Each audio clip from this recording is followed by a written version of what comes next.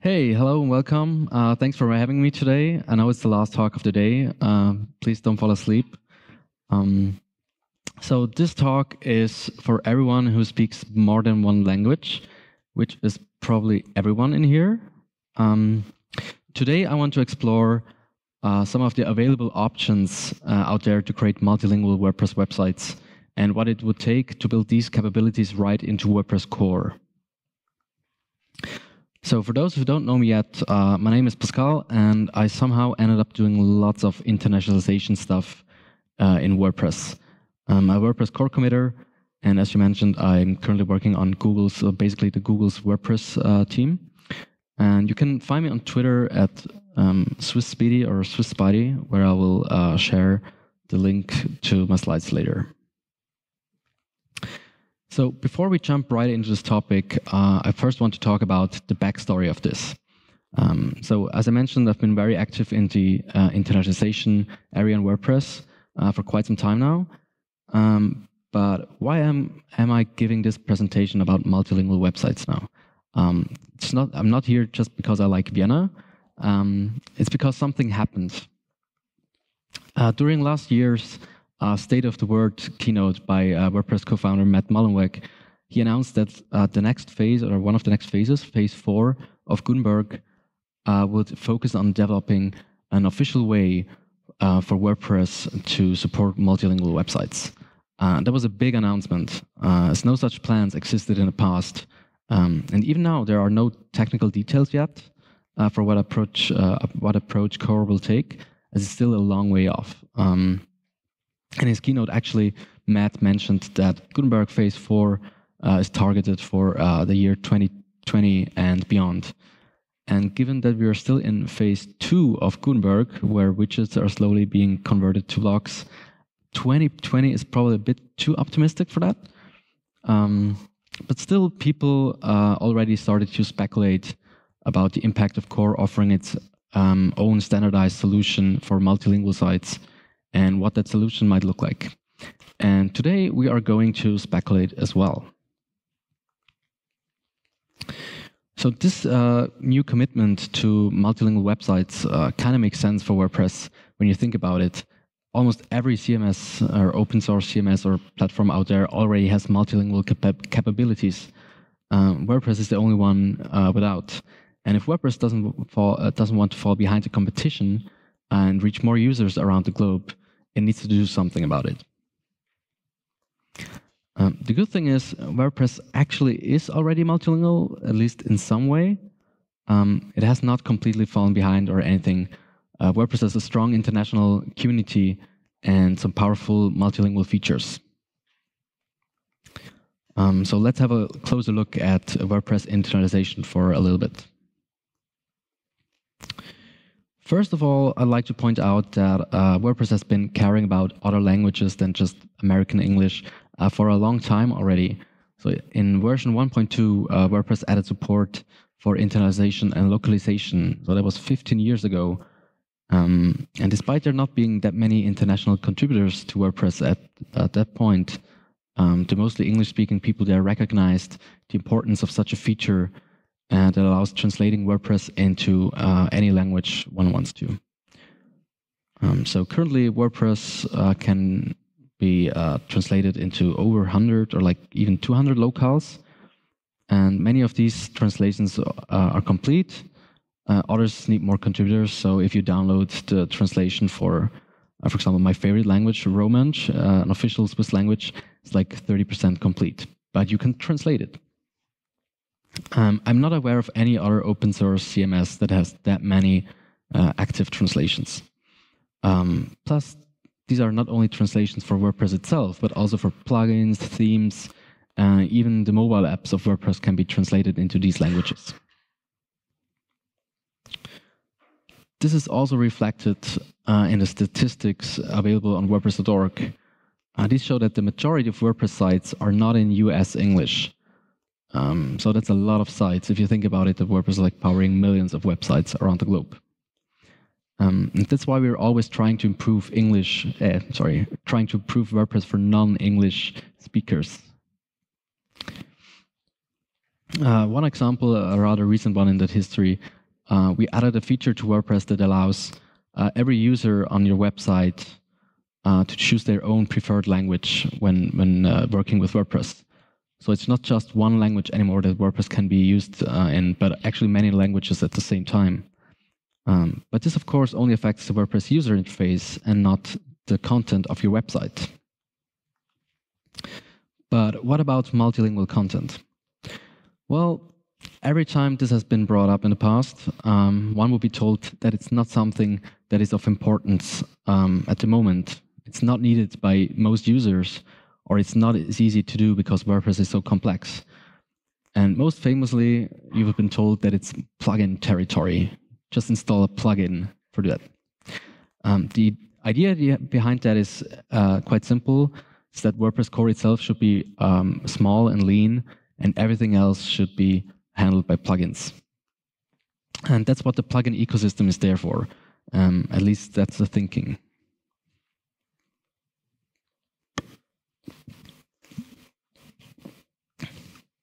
Nevertheless, there have been some efforts in the past to make WordPress a true multilingual CMS.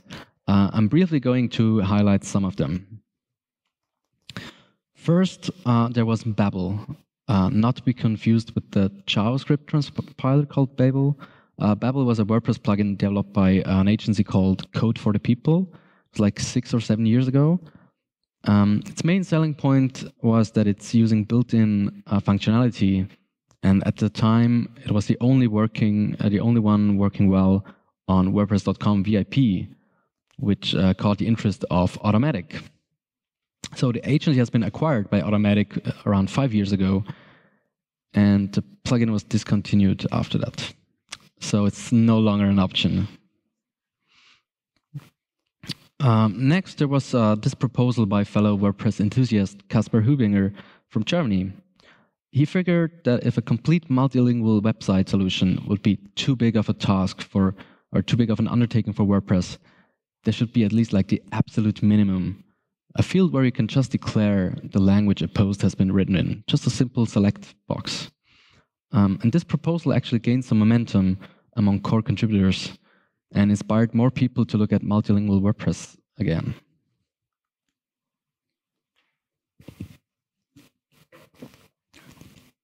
So this was like 4 years ago, and it led to some very active discussions at the WordCamp Europe 2015 in Seville. And a working group has been formed to look into the requirements and hurdles for multilingual support in WordPress. As you might be able to see on the screenshot here, the last post on that blog was from November 2015. So unfortunately, that momentum didn't last long.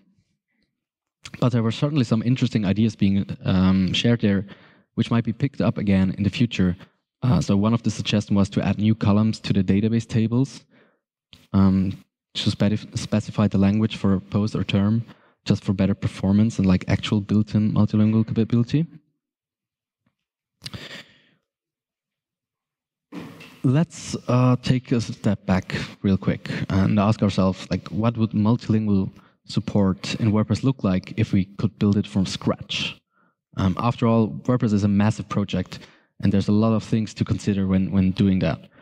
But if you have a blank canvas, there would be no limits. So what's needed? First and foremost, we start with the most important piece of content, the post. One needs to be able to translate posts and pages and other content types in whatever language they like. There also needs to be an easy way to edit the current post in another language and to have like a connection between the translation. And the same goes for categories and tags and any other content type editable in WordPress, really. Next, you perhaps want to translate some posts with lots of visual elements, but you don't want to upload all the images twice. So there would be like some intelligent functionality to kind of share the same images between posts, but you still need to like have translated image captions, for example. And with the new block editor, everything WordPress is going to be a block in the future. So newsletter widget, a block. Custom navigation menu, a block. And this should be translatable as well. So this needs to be accounted for too. Then, of course, you need to have like a way to have like different URLs for each translation, so that your website is going to be like example.com/de/whatever. And that's like for SEO and usability reasons. And they need to be linked to each other so that you can easily navigate to another language of another translation of the current post. And of course, this all needs to be fast.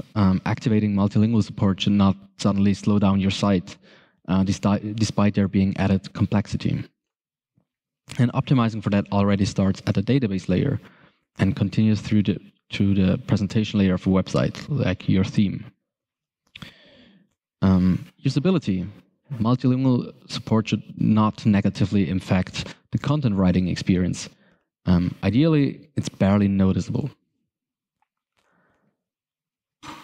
What if you want to hire an external agency that translates your content, like actual professionals that know a language that you don't? So there should be some kind of API that they can get existing content from your site and ideally directly publish translations from their own systems. And in the end, you just have to put all the pieces together, connecting the dots. So you will end up with a multilingual solution that is not just fast, but also very easy to use and basically leaves no questions unanswered. So no matter if you're like a personal blogger or like small business or like a huge corporation with offices around the world, you can just use WordPress, it just works. Now you might have realized that sounds a bit unrealistic, kind of utopic. We cannot build WordPress from scratch, but instead we have to work with what we've already got. So let's have a look at what we can actually do at this very moment.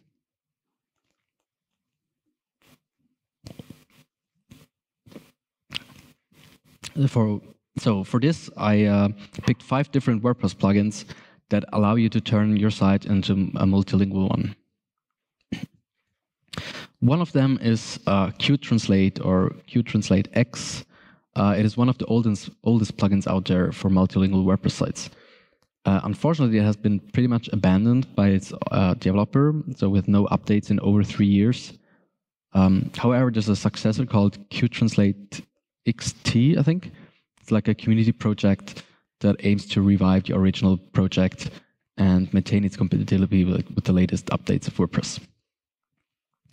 The problem with QTranslate is that all the translated content is stored in the same post, like the same text field basically.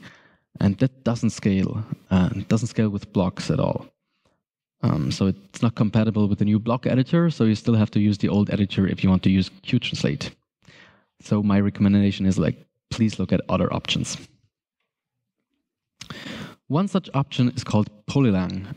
It is one of my personal favorites and also one of the most popular multilingual plugins out there with over 400,000 active installs.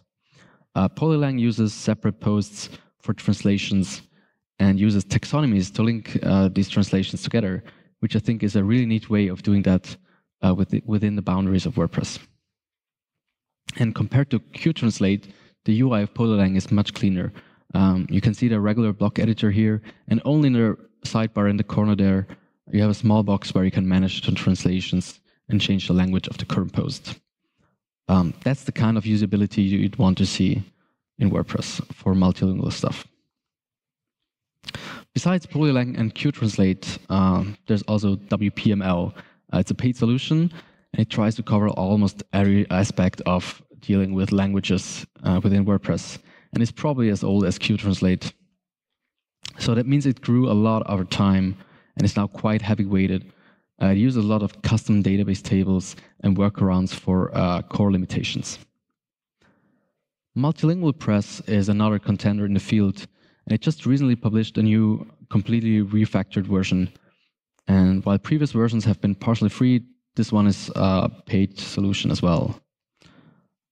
Interestingly, Multilingual Press uses the multi-site capabilities of WordPress to turn your site into a multilingual one. This is a very neat approach because multi-site gives you a lot of additional powers within WordPress. It might be a bit overwhelming though, because like it could be too much if you just want to have like just want to translate a few posts here and there. But in case you are building websites on WordPress.com, VIP for example, this is their actually recommended solution at the moment. The last one I want to mention is Weglot. They're actually a sponsor of this very WordCamp here. They haven't been around for that long, yet they already have like 20,000 active installs on WordPress.org, I think. What makes Weglot so different from all the others? It's software as a service that aims to translate all your content automatically or using professional translation services. And because it's a software as a service, it's not just for WordPress, it's for other platforms as well. And because it's an external service, if you install the plugin, all you need to do is basically enter your API key and set the languages that you want to support. But because everything else happens on their servers, it's not really a solution that could be implemented or like integrated into WordPress core. So if you try to categorize these, or if we want to compare these 5 plugins, we can broadly use 4 terms to categorize them. First, we have the customized approach and the WordPress way. Weglot is far away from using the WordPress functionality, as all the translation stuff is being handled on an external platform. On the other hand, we have Polylang and Multilingual Press as examples of using native WordPress functionality like taxonomies and multisite.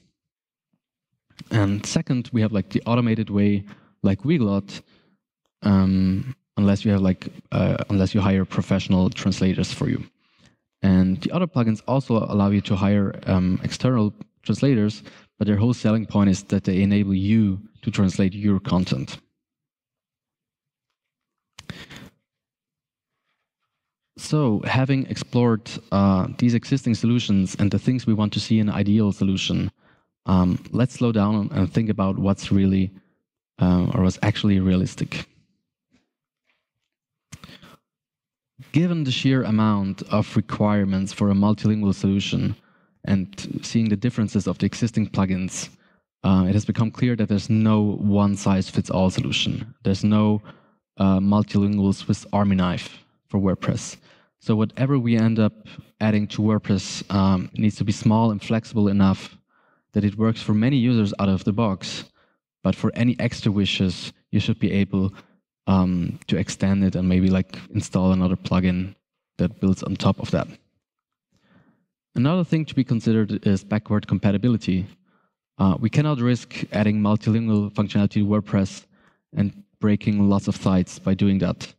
So we need to do it in a way that is both backward and compatible and also future-proof in case we want to iterate on that later.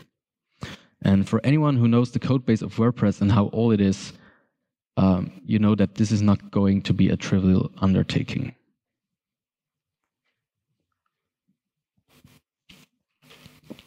So because WordPress cannot have a one-size-fits-all solution, it needs to implement it in such a way that themes and plugins can easily interact with it. Years ago, that would just mean like adding some hooks and filters in the code base for developers to extend solutions. But nowadays, WordPress is way more complex. We have a REST API now. We have a block editor. Everything's going to be a block. And it means any extensibility needs a way more thorough thinking than just adding some filters here and there. So at this point, we're left wondering, what's next? When is this coming? When can you have multilingual WordPress websites out of the box? How can I help? How can I get involved? So the short answer is the time hasn't come yet. As I mentioned before, phase 4 of Gutenberg has been planned for 2020 and beyond. Before that, the focus is fully on site customization and further improving Gutenberg. No work has yet begun on multilingual support. However, it is important to keep in mind that with the current, keep it in mind with the current development. So just keep it like in the back of your head. And as the things we build today affect what and how we can build things tomorrow. Many people, including, of course, the folks behind Multilingual Press, have mentioned that they see WordPress multisite as the ideal solution for this endeavor.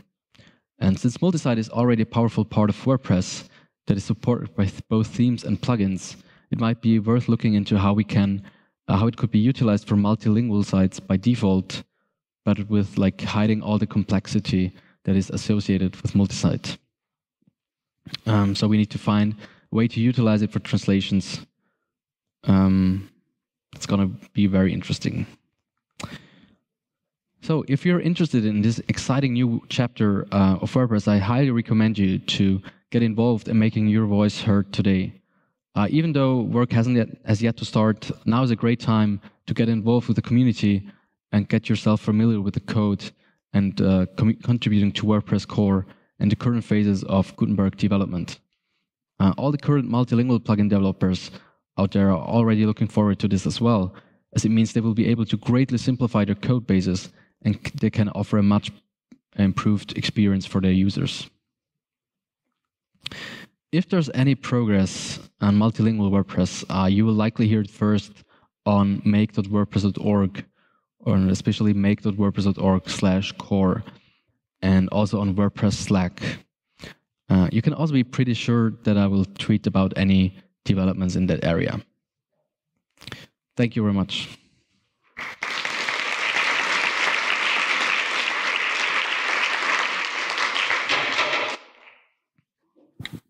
So, thank you, Pascal. Any questions? Oh. Thank you.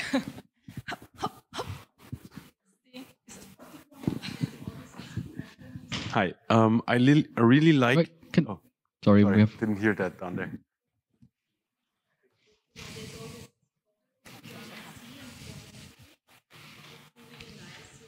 Oh. Is a fallback. Right. Or if German do is a fallback for the German C, because otherwise you always end up with a mixed English and German version. Is this something you would consider in the future? Very good point. German is a very complex language in that regard, with the formal and informal stuff. The good thing is I'm developing a plugin that allows you to set different fallbacks for your language. So you can have like formal German as the default, and whenever that is not available, it'll pick the informal one. And you could even have like, I don't know, Spanish as another fallback if you want. So this is currently in development and should be in core at some point, that you can do this like right out of the box. So that multi-site approach you were talking about, I think that's a really good idea. The question I have is, how well do those multi-site plugins that use that approach work when you have an actual multi-site that you want to translate? Good question. So the good thing is, or like with everything, what makes everything a bit more complex, you can have a multi-site with different sites, and each site can be a multi-site on its own again. So you can have like a multi-site that is translated, and they can still be like networks of networks kind of thing. Depending of actual implementation of how that's going to look like, it's like still open, and how good the support is going to be, we'll see. And you don't know how that works with the plugins that are currently out there, do you? Well, the problem is, like, I would say many plugins would just work, but there's just too many plugins, and not all of them are really well written. So there's always going to be some breakage. Awesome. Any more questions? Over there.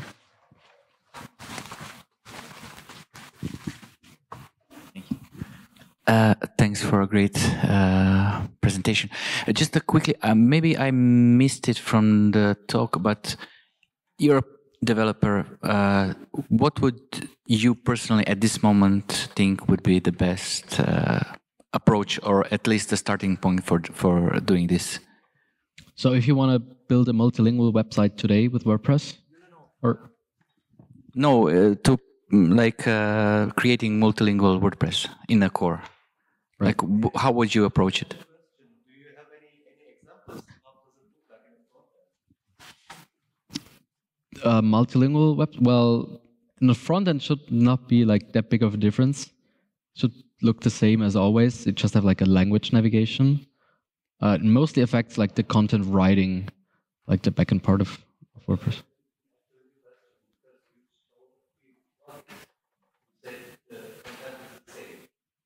Right.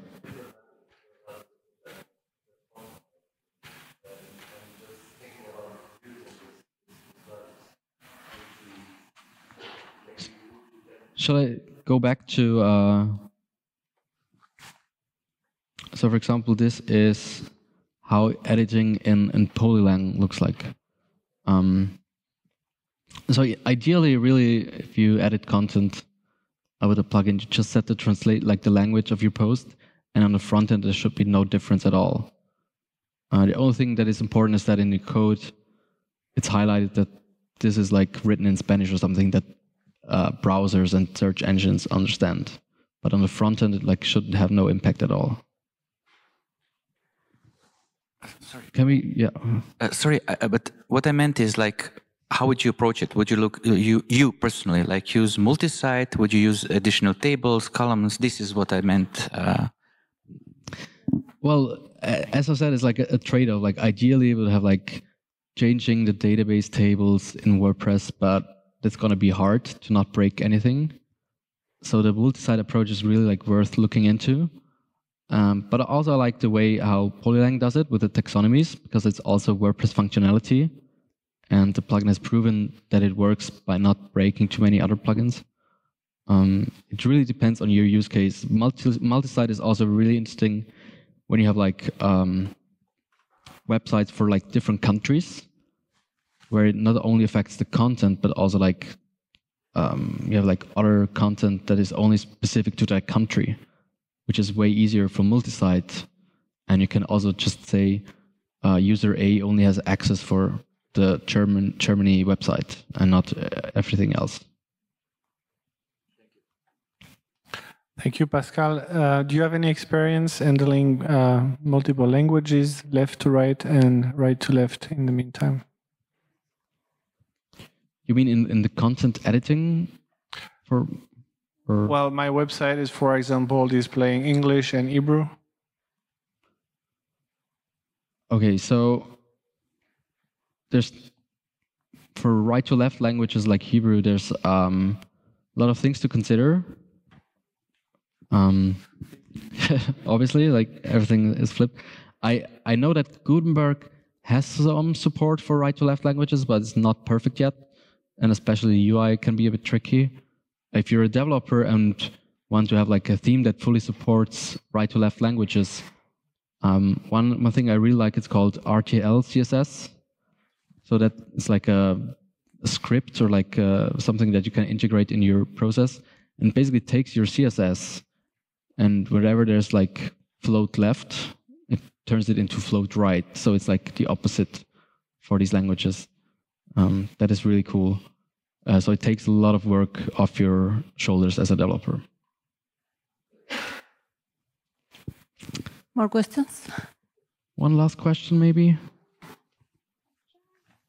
Everyone's looking forward to the after party already? Oh, 2 for 1. Awesome, well. Oh, yay. So at this moment of time, from a user point of view, which of the tools or plugins that you mentioned would you actually recommend? Well, I can say Weglot because they're here. So I've used, I think most of the times in the past, I've used Polylang because it's very simple and the user interface is super easy.